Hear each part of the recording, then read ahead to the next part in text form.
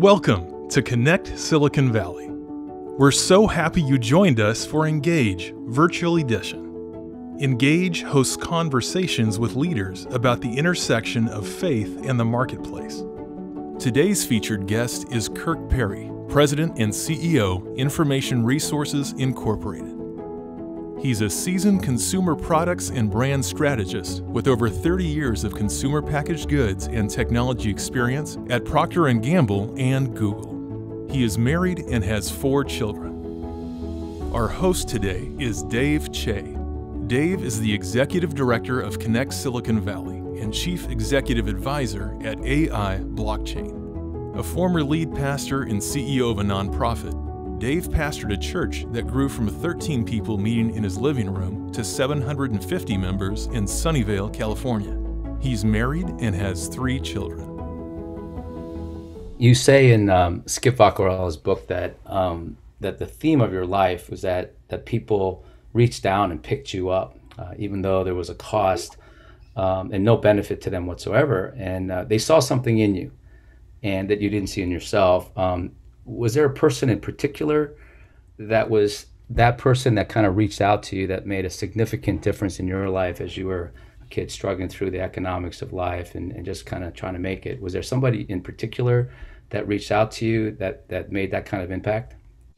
Yeah, and I had several people in my life. I call them my angels, literally multiple people, but one in particular when I was young really did change the trajectory of my life. And his name was Larry Jordan, and he was my Little League baseball coach. And at the time, we were living in our trailer in the trailer park, and my mom and dad both worked at Ford on the assembly line afternoons. And that's the thing about, being economically disadvantaged is parents have to make brutal choices. And so, I was 10, my brother was 8, my sister was 7. My parents would leave for work in the afternoon, right either before we got home from school, right when we got home from school. They wouldn't get home till 1 a.m. So we were at home. I mean, imagine having to make that excruciating choice. I mean, we don't let our kids were growing up and they were younger, wouldn't let them out of our eyesight, riding their bike, let alone be at home for hours doing their own laundry and making dinner. I mean, who would make that choice if they didn't have to? But so I tried out for baseball and got picked up by this team in Cincinnati and showed up for my first practice. And here's this late 20-year-old guy named Larry. He didn't have kids at the time, newly married, but he loved baseball and he loved kids. And my first practice, I showed up with if you guys remember this, I might be aging myself, but at like Kmart, they used to sell these wiffle ball bat sets. And in this wiffle ball bat set, you'd have these plastic gloves. And that was my glove. And so after practice, he pulled me aside and said, "Kirk, hey, we love having you on the team, but we're going to need you to have real baseball gloves. So that ball's going to rip through that. And if it gets hit hard enough, it's going to bust your teeth out or even worse than that." So I remember I went home that night and I left my mom a note because they weren't home and said, "Hey, Mom, I need a baseball glove. My coach said I need to have one before practice on Thursday. And it's Tuesday." So in the morning, as I was getting ready, she came out and said, "Hey, I got your note, but can't really afford a baseball glove right now." Of course, I'm 10 years old. So I'm, not listening to why we can't do it, which was very legitimate and good reason because we didn't have any money. But I remember I got home from school that day and lo and behold, in my bedroom on my pillow was a baseball glove. And I remember like, oh my God, this is such a great thing. And so that night I went to bed and I literally had the glove in my bed because, that day you used to have to put a baseball in it with some oil and That's right. Tie it and put it under your pillow, under your mattress, and break it in. And I remember I was awoken to my parents arguing at 1 a.m. And I remember my dad saying, "Are you kidding me? Why did you buy him a baseball?" Because I left her a note thanking her. He's like, "Why did you buy him a baseball glove? We can't even make ends meet. We can't even get through the month. Why are you buying him a glove?" And by the way, as I'm an adult now, they were both saying the right things for the right reasons. My dad wanted to protect the family and have money, and my mom wanted to, make sure I had the right equipment for the sport that I was trying to succeed in. So they're both doing it for the right reasons. And I remember crying myself to sleep that night. And the next day I went to practice and I brought my plastic glove because I didn't want to, my mom not to be able to return that glove. And so Coach Jordan pulls me aside after practice and he said, "Hey, Kirk, thought we talked about having a glove and, we're going to need you to have that glove." And I told him the story. And I remember he looked at me and he said, "Listen, we're going to make sure you have that glove. Whether your parents can afford it or not, I'll buy you that glove. And I'll tell you, that guy in that moment showed me, he didn't have a kid on the team, but he had heart for the kid on the team. Mm. And, so like I said, someone who at great cost to themselves with he didn't have to do that for me. By the Mm. way, my mom let me keep that glove and he didn't have to do it for my whole life, or for my adult life. Mr. Jordan was involved in my life. And I remember I was getting ready to move to California, and he had actually, when we moved back from Asia, we started seeing him and spending more time, and he got to know my kids. When I left for California, he said to me, one, don't ever forget where you came from. Never forget that. And two, if something happens to me, I want you to, give my eulogy. And I said, oh, Mr. Jordan, I'm not going to have to give you a eulogy. I'm going to be back one day. And less than a year after I left, he had a heart attack, massive heart attack, and died. And I gave his eulogy. What was fascinating is Larry was a union electrician. There were 2,500 people at his funeral. Wow. Because he was a guy who just cared for people. Doesn't matter what you do, doesn't matter where you live, matters how you treat people and how you impact their lives. And Philip Yancey, in his book, What's So Amazing About Grace, he talks about the fact that the ladder of power reaches up, but the ladder of grace reaches down. Larry had the ladder of grace, and he reached down to me, this kid who had nothing, like he just saw potential in me. I didn't see in myself. And so he was that person. In fact, I coached youth sports for over 20 years. I coached 36 different teams in 3 different countries, 5 different sports. And I did it in a large part because Larry did what he did for me. And I just wanted to pay that forward. And I knew that, God had put him in my life for a reason. And I wanted to give a little bit of that back. Yeah. It seems like, even though at the time you weren't really a person of faith, but here was seemingly God reaching out to you through a human being that you respected. He wasn't a real old guy. He was a young fella, in fact. But it's so nice that as you share about your background, how it seems like in different parts of your life, you've had almost God, maybe the angels of God kind of reach out to you to kind of point you in a certain direction. That's wonderful. Yeah. When I think about all these people that were influential in your life, you had also mentioned this experience overseas, especially in Asia. And I thought it was interesting, the diverse experience that you got out there. So would you mind sharing a little bit about your cultural experience out in Korea and Japan? Yeah. I when the company first came to me and talked about moving to Korea, this was a kid who, when I graduated from college, had never been east of New York City and never been west of Chicago, Illinois. I was as Midwest milquetoast as you could possibly be. And when they talked to me about going to South Korea, 2 things came into my mind. One was CNN headline news, and nothing good ever happens on CNN headline news. And then the second thing is MASH, the sitcom MASH. I'm dating myself. But those are the 2 things I knew about South Korea. And so when the company said, do you want to go? I was like, look, I know I need to be a global citizen if I'm going to succeed in this company. We're going to have to do something different. And we had an opportunity to go to Brussels, Belgium, stay in Cincinnati, or go to Korea. And we chose Korea. And it was such a life-altering experience. And if I summarized it quickly, in both Korea and Japan, one of the things I learned, and we learned as a family, is people would say to me, hey, what was better, Korea or Japan? Is the U.S. better than Korea and Japan? And I would say, it's not better, it's not worse, it's just different. And I think one of the beauties of living abroad is you realize, like, we are way, way, way more alike than we are different. We all have common dreams. We want to succeed in life. We want our kids to be, grow up better than we did.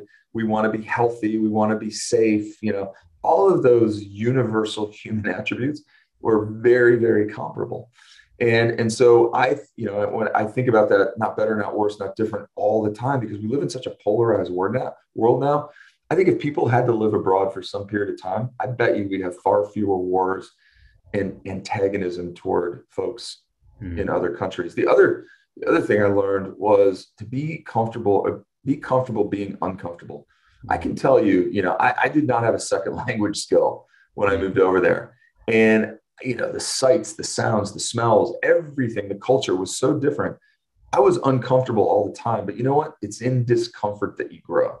And I just grew so much in so many ways because was constantly, it's that expression of, if a piece of coal has no pressure, it's a piece of coal. But if a piece of coal has pressure, it turns into a diamond. And I feel like in a lot of ways as human beings, we try to find comfort. And quoting Philip Yancey again in his book, he talks about the fact that God never promises us comfort. No, God cares more about our character than he does our comfort. And I think about that a lot. And we went to Korea.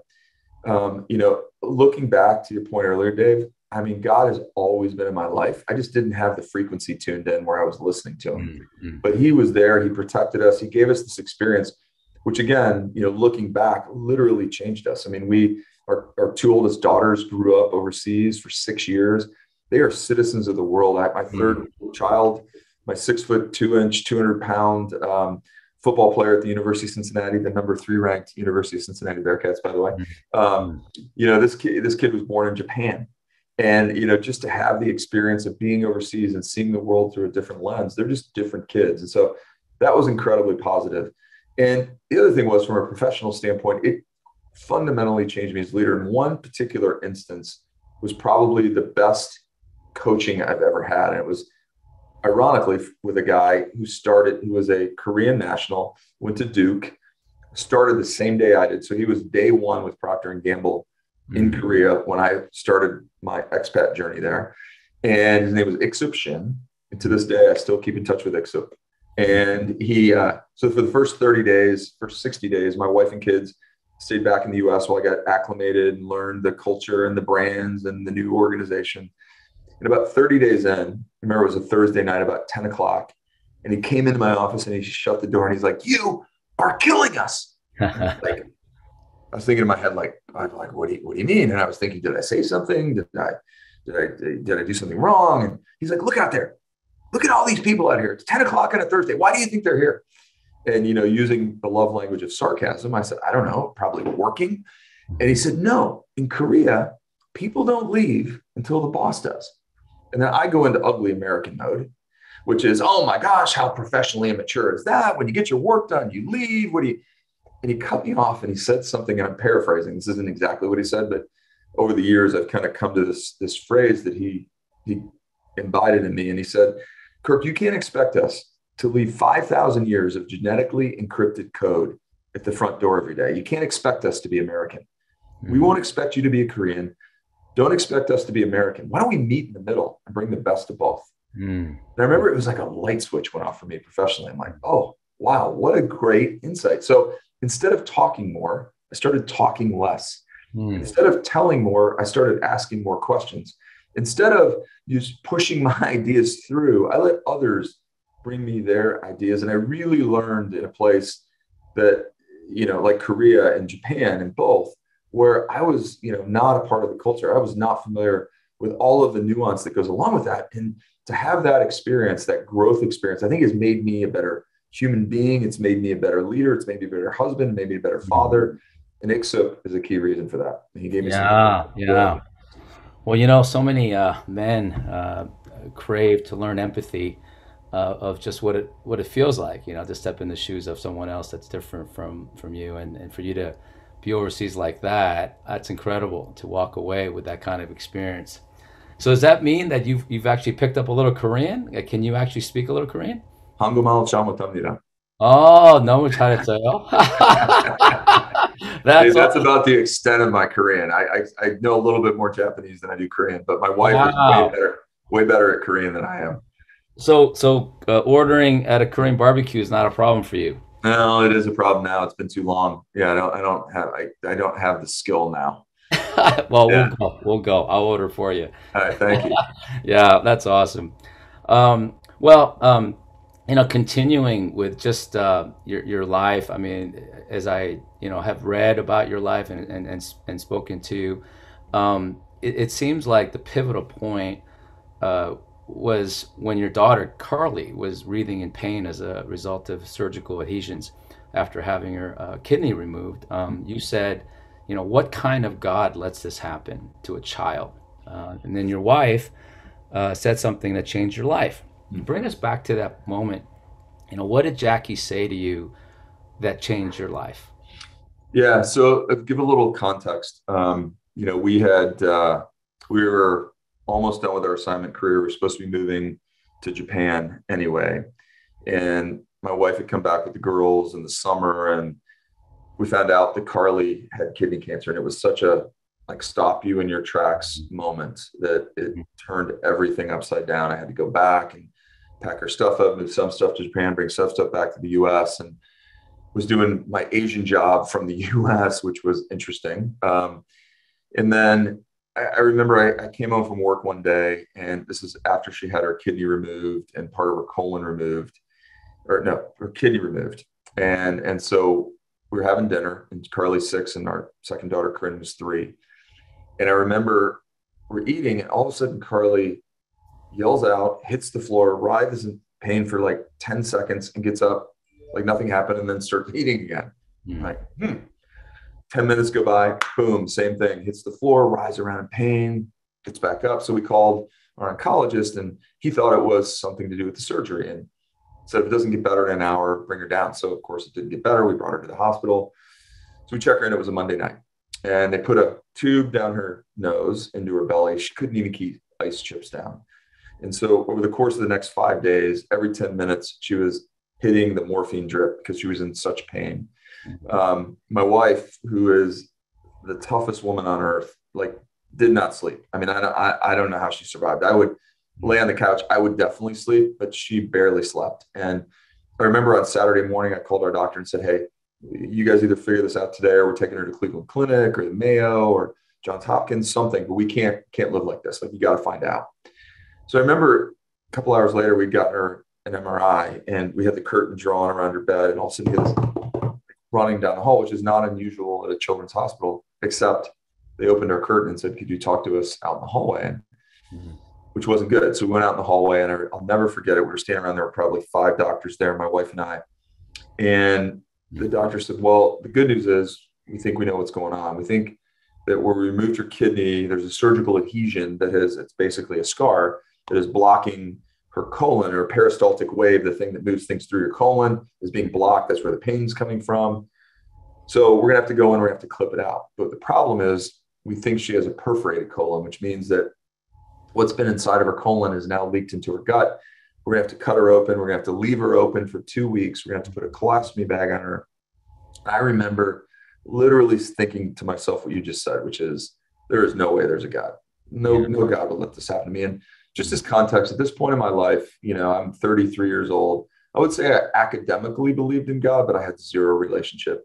I went to church 1 hour a week, and the other 167 hours, I was anything but faithful.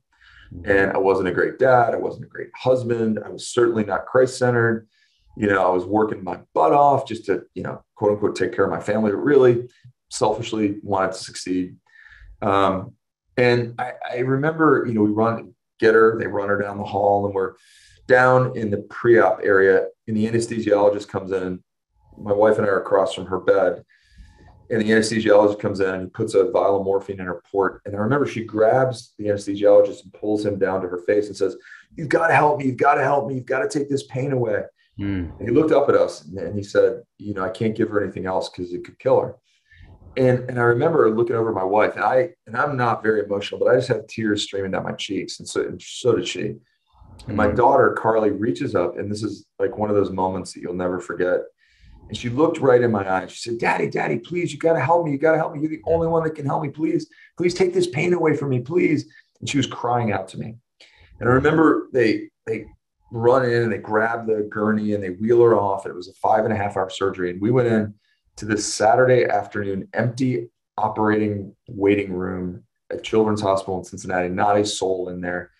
And I had all of the life sucked out of me. I mean, it was, I can't even describe what it felt like not being able to help your kid in that moment. So an hour and a half later, the doors swing open, and here comes our surgeon, literally like this, with his gloves on, his full garb, mask, blood on him. And this is an hour and a half in. And he pulls his mask, and he's like, hey, great news. We opened her up, and she did have an adhesion. We clipped off about 12 inches. We resected her colon. We sewed her back up. There was no perforation. You'll be able to see her in an hour. No colostomy bag, no perforation. You'll be able to see her in an hour. And of course, we're like, oh my gosh, thank you so much. Thank you so much. And remember when he left, we literally hit our knees. And in the Bible, it talks about, and Jesus wept. Mm. I don't think I really knew what that word meant until that moment. I wept. Mm. And I remember Jackie looked at me and she kind of wiped the tears away from my eyes. And she said, can you imagine how God felt when his son was hanging on that cross, screaming out, my God, why have you forsaken me? And he had the power to stop it, but he didn't because he loved us that much. She said, we would have given anything, our lives, to stop Carly's pain, but we couldn't.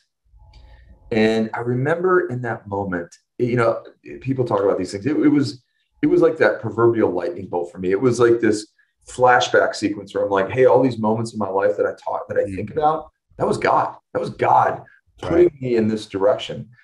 And, and I talk about it as a transformation, not a perfection. I am far from perfect. I fall short every day. But what it means to me is I always tried to run away from God and ignore God. Yeah. But I was orienting toward God and running toward God. And that to me was the differentiation in that moment for me, as God became the center for the first time in my life. And it totally changed my trajectory. And so that's what that moment, that's what my wife said that really, really was my lightning bolt. Mm-hmm. Yeah. I like how you said that it wasn't like it made you perfect, but it turned your orientation toward God, going from more of a Kirk Perry centered life to more of a Christ centered life. Mm-hmm. So what does that look like now? I mean, that's several years ago. So what does post seeing Christ that way life look like? How is it affecting your marriage, your parenting, your work, your self-understanding? So what is this shift from being Kirk Perry centered to Christ centered look like for you today? Yeah, I have to caveat this because I'm sure my wife and kids will be watching this. I'm far from perfect, Dave. Yeah. So, what I think I would say is I'm far more intentional about making sure that I'm remembering who I live for. And so what that shows up like in my marriage, I think of 1 Corinthians, of course, talking about love, chapter 13, verse 4 and on, where love is patient, love is kind. But actually, verse 5 talks about, it is not rude. It is not self-seeking. It is not easily angered. It keeps no record of wrongs. Like that would have been a pretty good description of me prior to finding who God was. In moments still indicative of how I am. But, one of the things it forced me to do is really think about wait a minute, my wife's on my team. She's on Team Kirk. She's on Team Jesus. She's not against me. She's for me. And so I always had to win the argument. I always had to win the fight. And what it's forced me to do is stop and say, wait a minute. Whether I'm wrong or right is irrelevant. I think Skip Buccarelli used to say, do you want to be right or do you want to be married? And, and I think about the fact that, now instead of trying to win something, I've learned how to apologize, learned how to say, you know what, I'm sorry. And I think the Bible is filled with flawed people who learn how to apologize. And so I think in my marriage, that's one of the things that, my transformation has enabled is, not being so proud that I can't say, I'm sorry. And I screwed up and I did wrong. And, I want you to, forgive me. And I sincerely mean that. And so hopefully my wife would say, and my kids would say that I jumped to apologize. I think, from a parenting standpoint, Psalm 127:3, it talks about children are a gift from the Lord. They are a reward from him. And when I grew up, I did not feel like a gift from the Lord. I felt honestly, like an indentured servant in some cases, and never felt safe, never felt protected, never really felt the unconditional love. And what Jesus and God tell us is my love is unconditional for you. I'm going to chase you no matter what. I didn't feel that as a kid. And, I vowed when I became a parent, I want to be different. I want to change the trajectory of my family. I want my kids to never, ever wonder if I love them or that it's conditioned on anything. One of the things I tell them all the time is nothing you do will make me love you more. Nothing you do will make me love you less. And I think that's God's promise to us. That's right. As I think about my kids, one of the things I've tried to be very intentional about is, we all have read the book, Love Languages, and, the five languages of love. And, it's words of affirmation, touch, gifts, and service. And I always joke the sixth one is as I mentioned earlier, sarcasm for me. It's an excellent love language. I'm kidding, of course. But what I've tried to learn with my kids is each of them is different. My four kids, two boys, two girls, and each of them has a different set of love languages. And I try to figure out what they are. I've tried to figure out what they are and leverage those. Like I said, I've coached them all in sports. We when they got old enough, 10 or 11, I would take them on a trip, just they and I, whether it was New York City or Hawaii or wherever they wanted, Washington, D.C., they've all had a different trip and really have. And someone gave me the advice early on. They said, you're going to go through four epics as a parent. You're going to be a nurse because without you, they die. You're going to be a dictator because without you, they're going to stick that screwdriver in the light socket. They're going to run in the street and play. Then you're going to have to be a coach, but then you're going to have to be a friend. And you've got to figure out how to transition in those four areas throughout their life. And I would say, like our first daughter, Carly, we were a dictator way too long. And I say we, proverbially me, a dictator way too long and not really transitioning into being a coach. And so we try, each of them I've tried to figure out differently and hopefully a little bit better every time. And then I think from a work standpoint, in 1 Corinthians 16:13, it says, be on your guard, stand firm in the faith, be courageous, be strong. And, from a work standpoint, I think if you'd have gone back to my high school days, I would have been least likely to use, those euphemisms they used to give people in high school. I would have been least likely to share my faith because I grew up in a house where if you talked about your faith, you were considered a Bible thumper, a Bible beater. Mm-hmm. And so I never talked about my faith. So people would be like, oh, that guy's never going to share anything because I would literally never talk about it openly. But now it's the opposite. It isn't like I wear like a neon sign on my forehead that says, I love Jesus. Mm-hmm. But I try to role model how I think Jesus would be in a business leader. And I want people to say, what's different about that guy? Why does he use the word blessed? And I'll give you one example. I had a situation personally where I first moved here, started working for Google, had a rough first year. It was not a good first year, if I'm honest, and several struggles in that first year at work and hadn't found a church family here. We left our family and friends behind. And then I find out that I had cancer. And in fact, I had stage 4 cancer in 2015. It was pretty shocking. And one of those things like, God, are you kidding me? We followed you out here and now I've got cancer. What the heck are you doing? Why am I, woe is me. And I remember I had to tell my boss and I was going to have to get surgery and I was going to get treatment. And I remember they were like, yeah, I don't think I'd share this with your team, make them nervous. And I said, it's important to me. It's how I roll. It's what I'm going to do. So I made a video, like a 7-minute video. And basically I have this quote above my desk. It's Charles Swindoll and it's called Attitude. And the very end of it, it says, life is 10% what happens to you, but 90% how you react to it. And so I started out my video talking about that, giving my team the update. And there was probably at that time, 600 or 700 people in my organization globally. I hadn't been there that long. And I said, hey, here's what's going on with me. And I said 2 things. One is if you could just deliver, that would take a lot of pressure off me. It would one less thing I have to worry about. I said, the second thing is if you're so inclined, I'd love for you to pray for me. And I said, I know that works. I know it's powerful and I've seen it change situations. And so I'd love it if you wouldn't mind praying for me. So I sent that video out. I remember I came in the next morning and my assistant, I usually beat her in, but she beat me in that morning. And she's like, hey, you're not going to believe this. You got like 400 emails that came in last night. Oh my goodness. She had put them in a filter and I'm embarrassed to say probably hours not working, but reading through every one of these because the things that people shared with me were incredible. Like there were people trying to lift me up and they were going through far worse than what I was dealing with.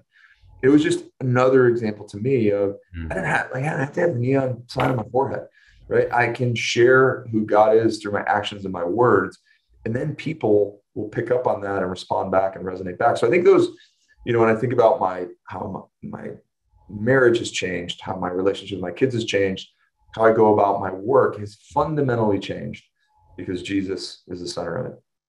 Yeah. And it runs so countercultural to the kind of the world's view of great leaders, right? I mean, in the world's view, leadership, you lead with strength. Right. lead with impenetrable, hey, I'm put together, I don't do anything wrong. We're gonna lead with strength. And just the fact that you shared your struggle of cancer and you got 400 emails. I mean, it's almost like the best leaders, I believe, lead with a limp. They're open and honest, and people find that so compelling, Yeah. and refreshing. So I that's think that's that's very encouraging, Kirk. I think, Dave, I would say real leaders are humble, authentic, and vulnerable. And that's kind of countercultural because, humble, authentic, and vulnerable. But if you think about it, that's Jesus. He was Right. God, he was God in the flesh, and he was humble, authentic, and vulnerable. I mean, regardless of, crying out, my God, why are you forsaking me? I mean, that's God hanging on the cross, crying out, like, that was vulnerable, and many examples of that. So I think real leaders are able to do that. And I've learned from amazing leaders, and particularly the leader of Jesus. Yeah, yeah. Well, thank you for sharing that last story. Just kept reminding me of the difference between a leader who leads by example, as a Christ follower, and a leader who maybe just wants to lead for the sake of leadership. But yeah, so I guess in some ways you answered this last question I was gonna ask you, was what your faith looks like at work, but you basically answered by just living out sacrificially and vulnerably. People wonder why you are the way you are. Did you want to add anything more to that? Because I think as a Christ follower, especially in the role that you have, I mean, you play such an influential role in the secular marketplace, and especially in the Bay Area, where the mere mention of Christ, people want to drive you out of town. How were you able to navigate that as an executive at Google, and now at IRI? What does your faith look like at work? I mean, I know you're not a Bible thumping guy, but what does that look like every day for you to live out your faith? Yeah, I think, like that example I gave you, my philosophy and how I share my faith at work is from the premise of, who did God make me to be? Because I think my role in my career is being a missionary in the marketplace. Mm, mm, And, as Jesus says, I didn't come for the religious.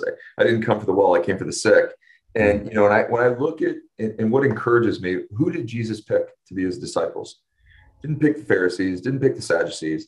He picked the marketplace guys. He picked the fishermen, picked the tax collector, who was the mm, scourge of the earth, right? I mean, he picked people who were in the marketplace. And I look at that and think, gosh, and God talks about work a ton in the Bible. Like, he doesn't expect us to, once we become Christians, to like sit back and wait for the rapture to happen. He expects us to go off and be productive, and, mm. to make sure people know who he is. And I think for me, it's, do I walk with integrity every day? I mean, I think about the traits of our faith, and I think what's interesting about sharing who we are, I think my Christian faith is about what we stand for, not what we're against. I think so Mhm. many times people get turned off from our faith Mm. of, is it a political party? Jesus was so specific on things when they said, what are the greatest commandments? He's like, love the Lord your God with all your heart, might, and soul. That's right. Love your neighbor as yourself. And by the way, don't judge people or you're going to be judged accordingly. I mean, That's right. pretty simple advice on how to be the followers that he wants us to be. And I think for me, it's living it out. And it doesn't mean I'm not going to make mistakes at all. Like, I falter, but I also want to own it, and make sure people know, like, wow, like, he just admitted he was wrong, or boy, he changed his mind and he told us why, or, he said this in a meeting and he was very, like, make sure I check in on people and how they're doing, and just things that I think that if Jesus were sitting in the CEO chair, he would do. And again, and I've had so many times over the course of my career since, my faith conversion, where I've had people come up to me and say, hey, are you a believer, or are you someone who believes in Jesus? And they start asking me questions. And I think that's sort of the seed planting. My job is not to, reap. My job is to plant those seeds, and God on his time will bring people to him. And I think sometimes, I used to think, oh, like, the scorecard of how many people came to faith because of me, like, totally self-centered, absolutely not at all what God expects me or wants me to do. God wants me to be a great example so that other great examples as well can influence people to one day they wake up. Like, for me, I had several people who were seed planters in me along the way. And when I found God, it was because of them helping me stay on the tracks that eventually would get me to who he is. That's right. That's right. And it's important to get those roles right. I mean, there's what God does and guess what we do. I've heard it said like this, that we're the caregivers, but God is the cure giver. God is the one that ultimately transforms everything, but we can do our job, which is to care. So you're affirming that. Well, Kirk, thank you so much. This has been so encouraging. Thank you for sharing your life with us. It's not just some teaching you're throwing, my sense is that you were sharing your life with us. And you've really helped us to see that God speaks to us, particularly through trials. And God has sent people along the way, Coach Larry and people in your life just to reach out to you, kind of point to God. And eventually at 33, it took the tragedy of your 6-year-old daughter to help you to see, is like, my goodness, there is a God who loves me and a God who cares. So thank you for communicating that so well. So what I want to do now is I want to be respectful of the time that we have, and give people an opportunity to kind of ask you questions. I'm sure they have a few. And so if we could just stay on a little bit longer and have people kind of ask a few questions. So just want to give everybody an opportunity to share. Maybe you can share an observation, or if you have a question that you'd like to give to Kirk, that'd be fantastic. I'm looking at the questions here. Lots of comments, but there's not a question there. Feel free, you guys, to ask a question. Good comments here. You've got some saying Kirk is a great example of humility. Somebody quoted a verse, Psalm 51:17. The sacrifices of God are a broken spirit, a broken and contrite heart. This is the excellence God is calling us to. Kirk is right in the center of this. Wonderful, wonderful. Here we go. I got a question coming. Here's a question, Kirk.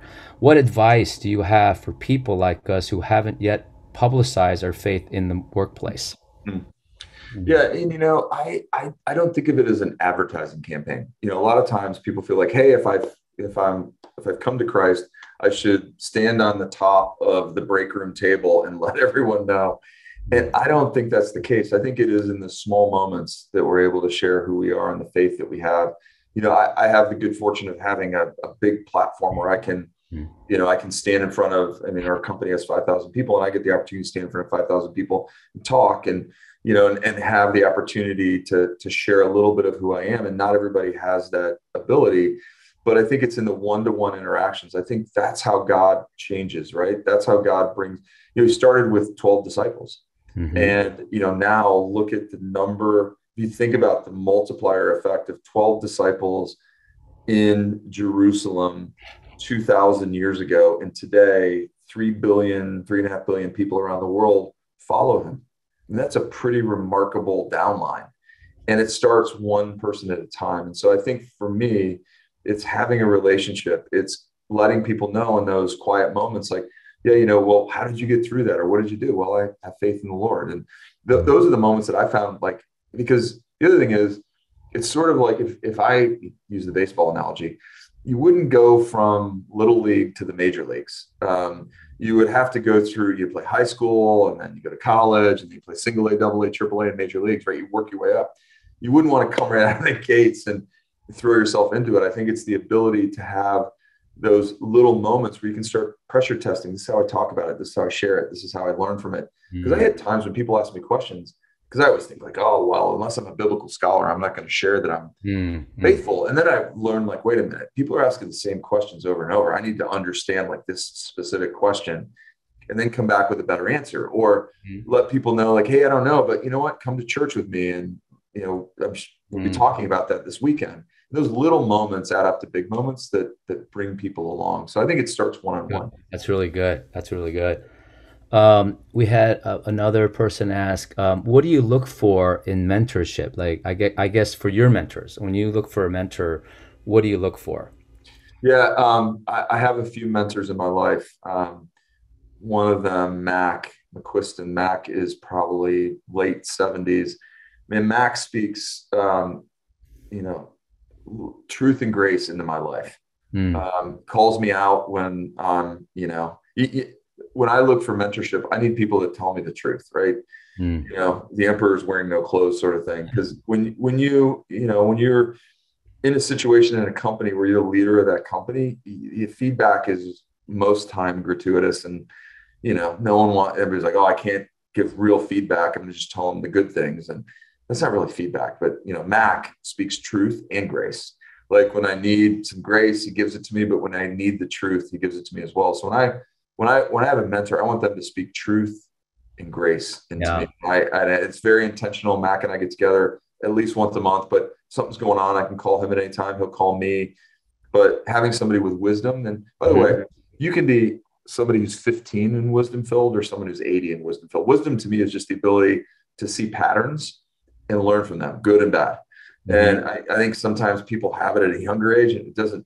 My hair's obviously white, so some would assume I have wisdom, but that really doesn't matter, because I could be a 55-year-old boy or a 15-year-old man. And I think I want someone who has true wisdom and speaks truth and grace into me.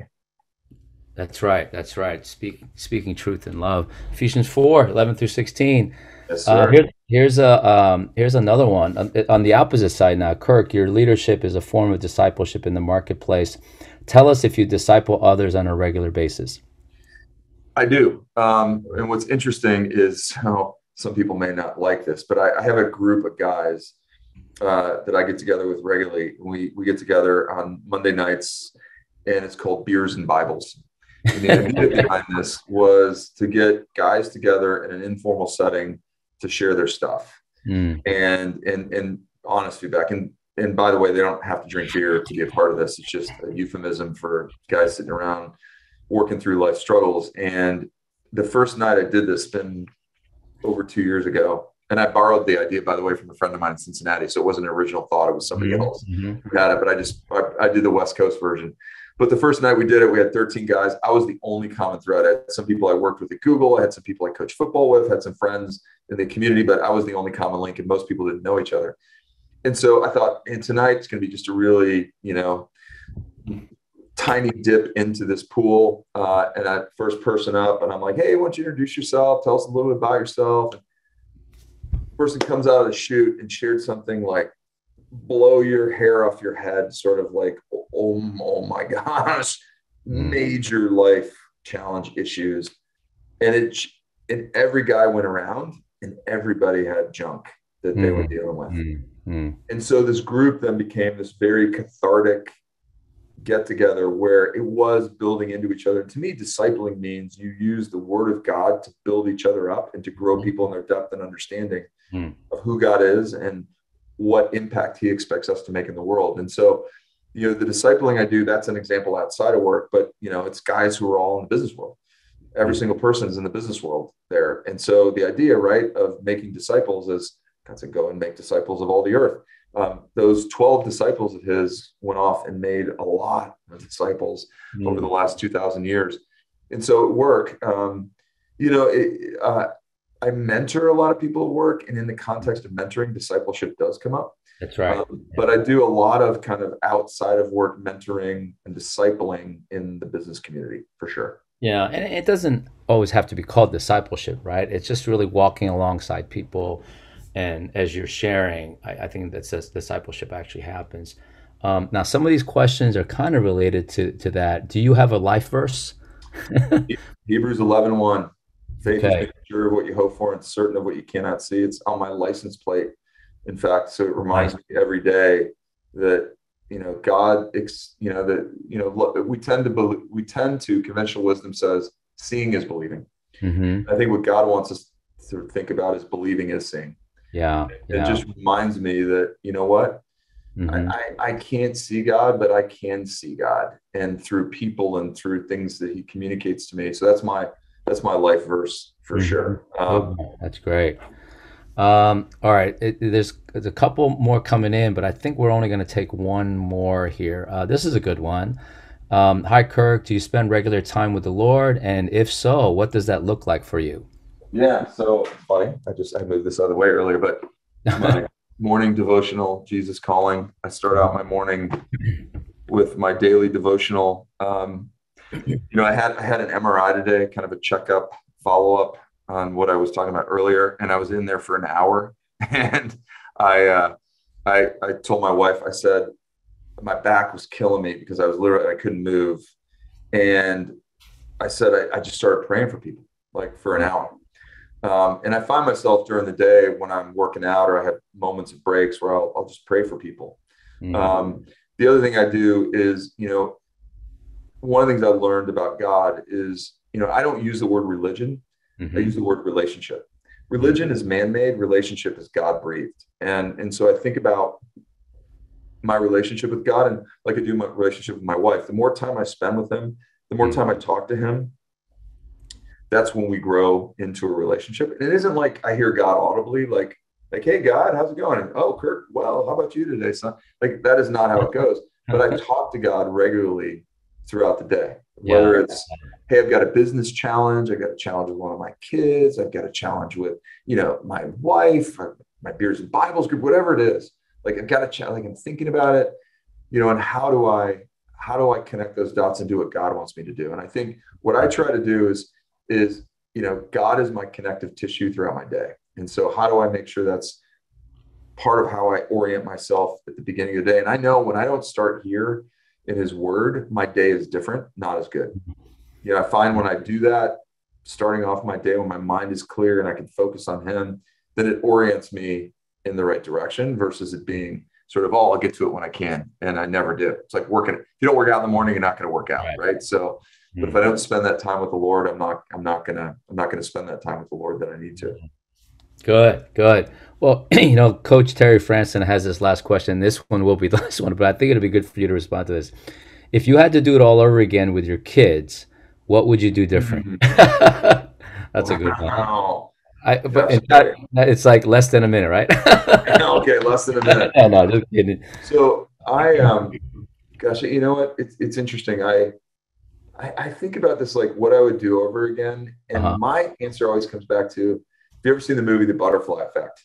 Right? It's that idea that one little change sets off this dramatic chain of events that forever alters the outcome. It's if you're 1 degree off flying from LA to New York, you're going to land in Virginia, right? And over 2,300 miles, whatever it is. And so I think about that often because there's so many things I would do different as a parent. Like I was, one of the things early on, I was so focused on my work. I wasn't focused on them. I missed so much in my oldest daughter's first 6 years and my second daughter's first 3 years that I'll never get that time back, right? The one commodity you can never get back is time. I wish I could flip back the clock on that and spend that time when they were younger. I wish I wasn't as impatient. Like I am the most impatient person. I hate that about myself. I have on my mirror in my bathroom, I have the fruits of the Spirit. I have that up there. And, and patience is one of the 9 fruits of the Spirit. Right. And I every day I'm like, God, God, please don't bring me to my knees and teach me patience, but please teach me patience. And it's just something, I don't know. I'm just always like, I always want to do the next thing. I always want to move on. And I think I don't always soak in the moments. And I think about my kids, and like part of the joy of being a parent is just basking in those moments with your kids and just soaking in. I'm always so intense and so focused on the next thing. I don't always live in the moment. That's probably the biggest thing for me is I wish I would have done that and stopped worrying about being so busy and so outcome oriented. Yeah. Probably the biggest thing that I wish I would have done differently. Jerry, now I'm going to go to bed thinking about this tonight. So thank you for that question. I think a lot of people for that. That's good. Well, Kirk, we've come to the end of our time here, and it's so good. It's so refreshing to be with you. And thank you, everyone, for being on the call. And these questions are fantastic. What I'll do for you, Kirk, is there's a number of wonderful comments that people have made, and I'll forward those to you. Great. Thank you. But thank you. Thank you again for being with us. So appreciate your sharing and your heart for the Lord, and just, this wisdom that we're also getting. So, well, thank you for inviting me, Dave, and thank you, everybody. Yeah, great to be with you. All right. Take care. Bye. Okay. Bye-bye.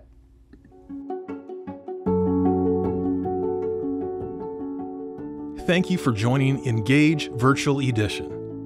We hope you were encouraged and inspired. If you would like to learn more about a faith journey and relationship with God, please email us at info@connect.sv. Get connected. Join our LinkedIn group and be part of a growing community. Follow us and continue the conversation on Instagram at Connect Silicon Valley. And follow and like us on Facebook. Thank you for joining us. We hope you were encouraged and inspired to continue conversations about faith and life.